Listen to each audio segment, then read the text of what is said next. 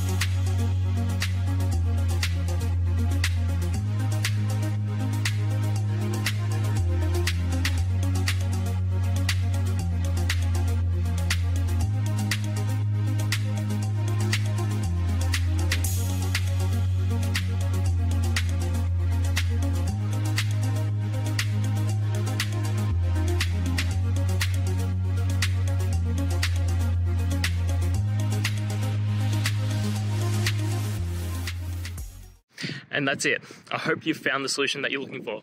If you did, please hit subscribe. I'd really appreciate it. And until the next time that you need technical help, I hope you have a good one. Cheers.